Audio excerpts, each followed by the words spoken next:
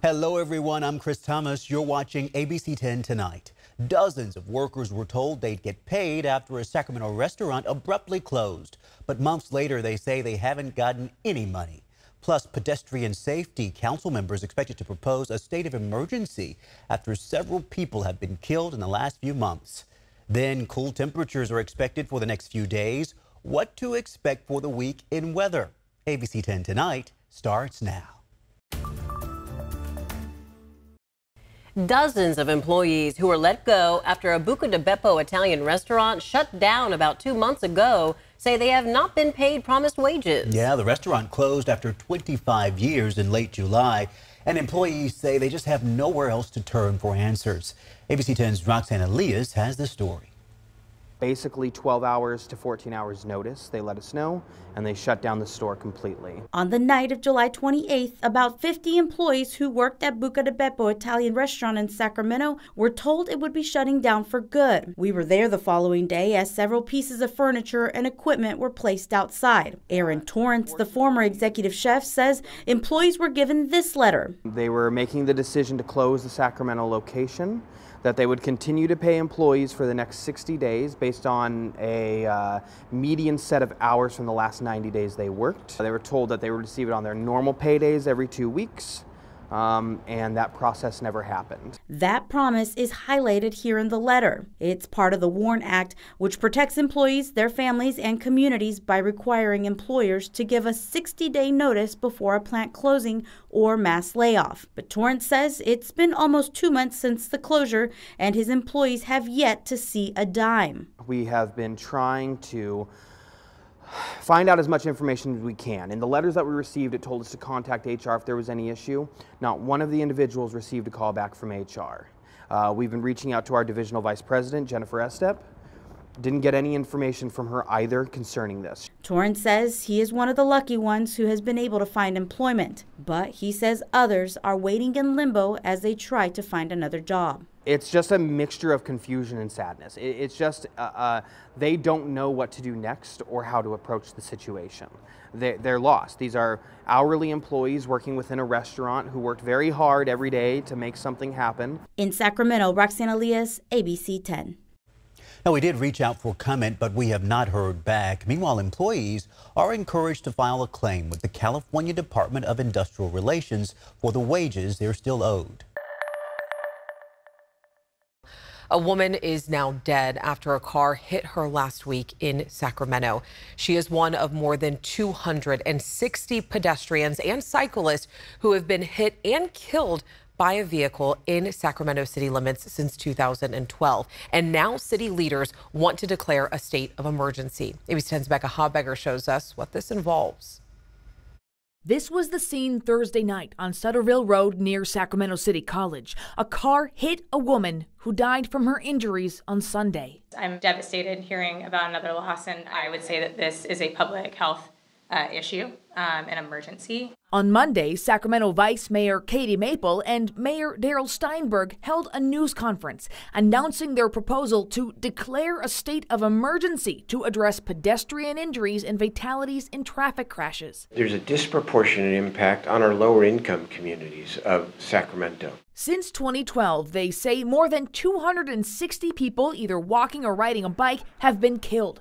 This heat map from UC Berkeley's Transportation Injury Mapping System shows the areas with more frequent fatal crashes over the past dozen years.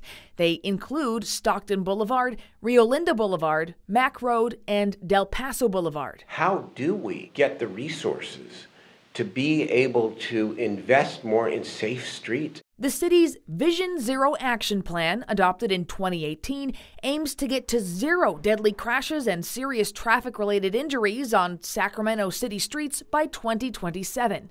It involves safety projects, including crosswalk improvements, reducing school speed zones to 15 miles per hour, and more.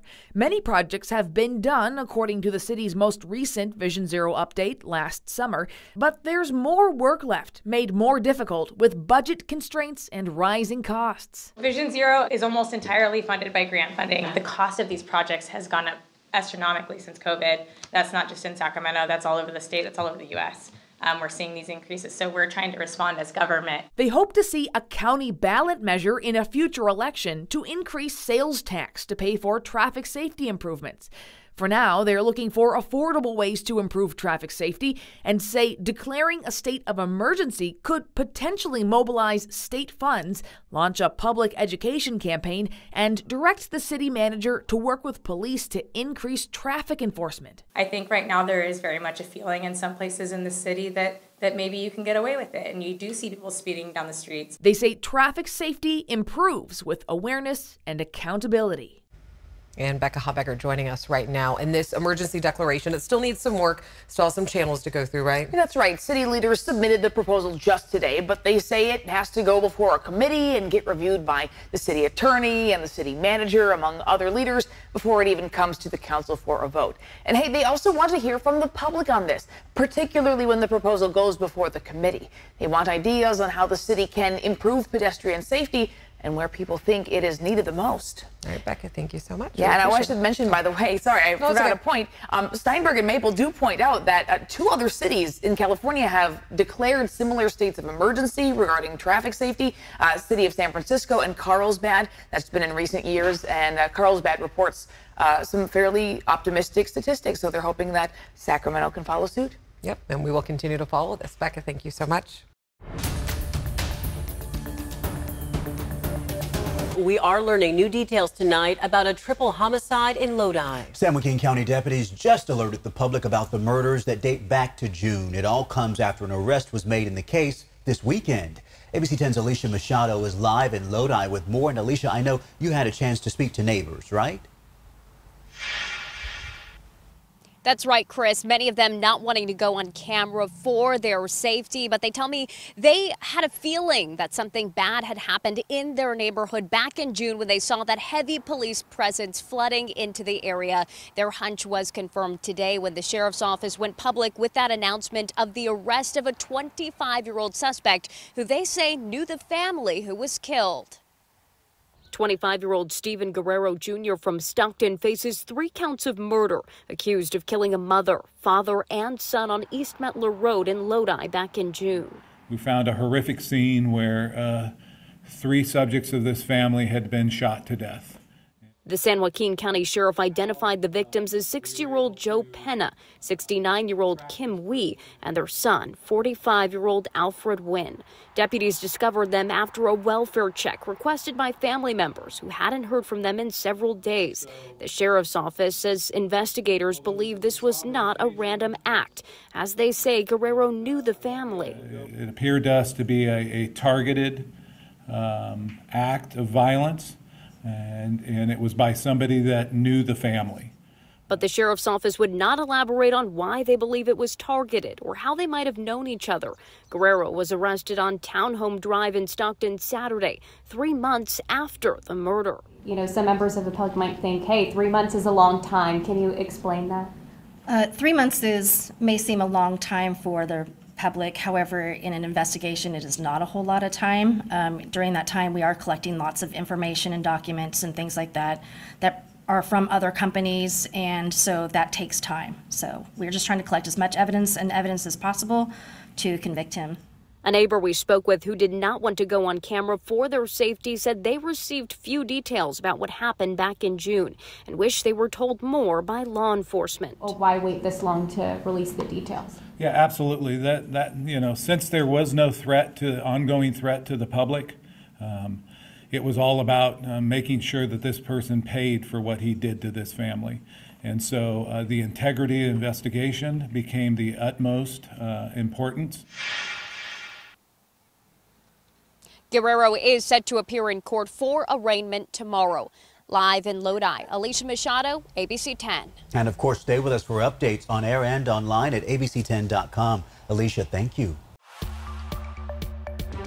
Let's turn to your weather now by bringing in meteorologist Brendan Minchef. We're getting a much welcomed taste of autumn. I was going to say, but it's not going to last, it doesn't seem, right? I mean, we've got a couple more days, right? It'll last really through Wednesday, Thursday.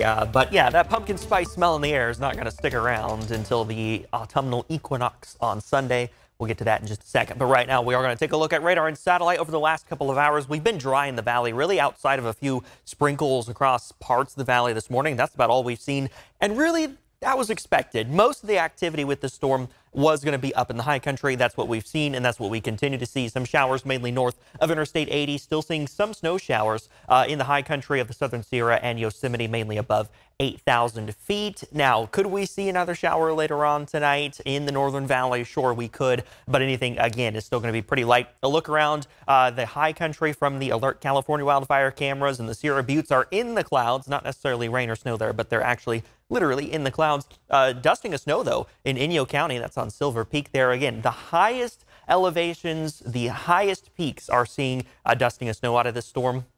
But we're not going to see anything at the passes of 80 or 50 with this storm or with the one coming up on Wednesday. Temperatures right now, 71 Sacramento, 72 in Elk Grove, 73 Stockton, 74 Modesto, 63 Placerville, 66 in Auburn. A lot more cloud cover and showery, so it's much cooler in the high country. 46 in South Lake Tahoe right now, 52 in Truckee. Temperatures, I think it goes without saying, across much of the region are cooler, much cooler than this time yesterday, especially in the high Sierra. So through the rest of this evening, we'll be still in those low 70s, upper 60s by the time we get to the top of the hour. It'll be a slower cool down through the evening and overnight because we are going to have some clouds building in even across the valley. Clouds like to hold some of that daytime heat in. So we are going to be in those 50s to start tomorrow, but that's a little warmer than where we'd be if we had clear skies overnight. We could see some low 50s, but I expect because of those clouds, even across the valley, starting off near 55 tomorrow morning. In the Big Mountain backyard, as we take a look at the forecast for tomorrow, we're going to start mostly sunny. Then we're going to have some clouds coming in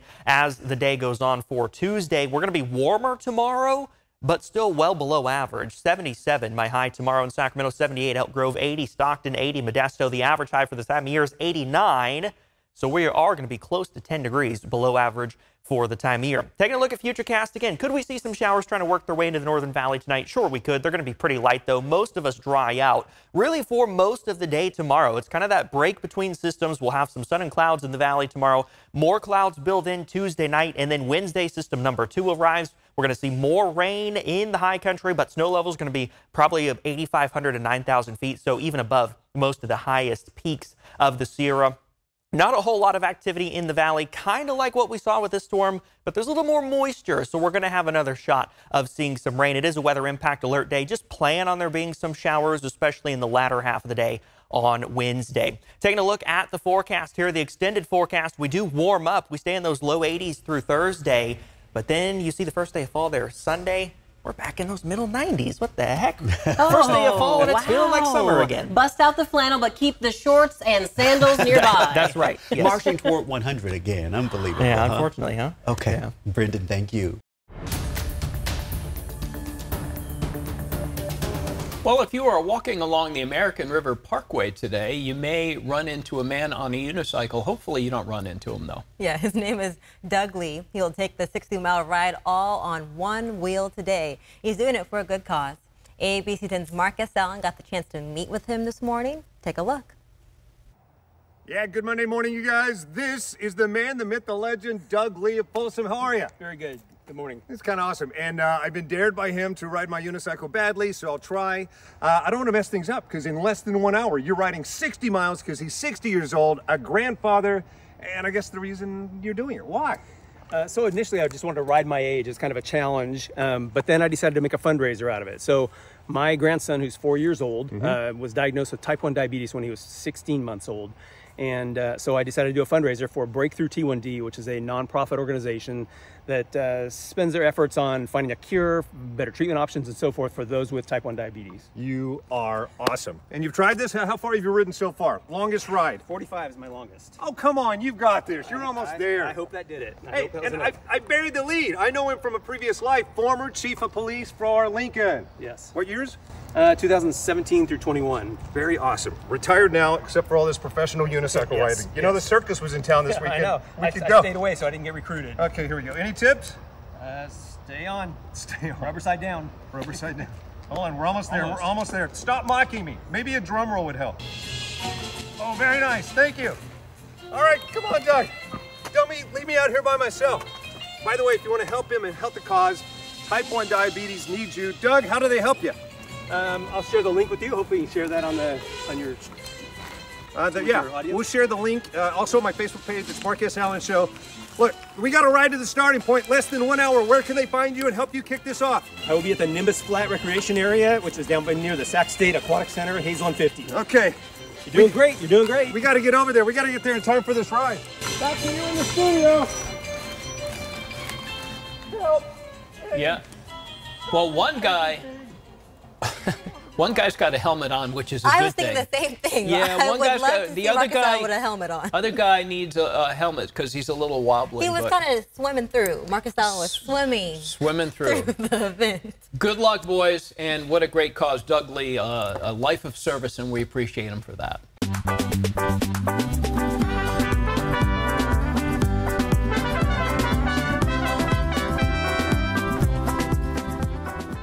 Hi, my name is Mirta Villarreal Younger. I am the CEO and president of Agile Construction. I am a proud combat veteran, American of Mexican descent. As a first-generation American, I came from a family of 5 siblings, and I was very aware that my family did not have the means to provide for me to go to college. So I saw the military as my avenue or my vehicle to gaining that education. Latinos have a very proud history of military service in the United States. We have served in every conflict in history, and we are currently the fastest growing demographic within the military, representing 17% of the overall forces. I have served in a non-traditional role my whole adult life. So going into construction, it became very evident that this, once again, was a very male-dominated area. One of our tenets in our firm is that we will contract with, subcontract with, extend that opportunity to a fellow veteran or a fellow woman or a person of color. Take that leap, bet on yourself, and recognize all of the strength that comes with being a woman of color, being a Latina.